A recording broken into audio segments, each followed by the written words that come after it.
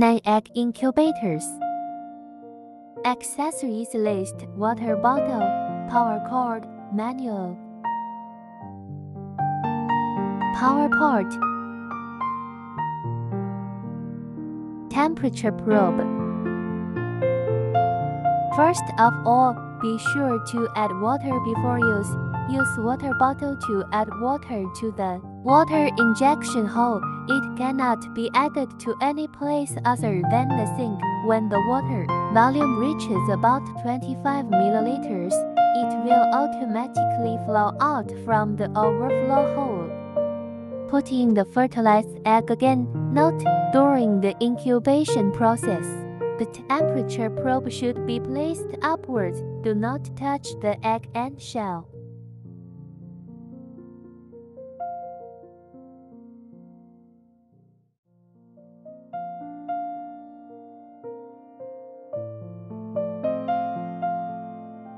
Plug in the power supply to power on the machine. The machine enters the working state.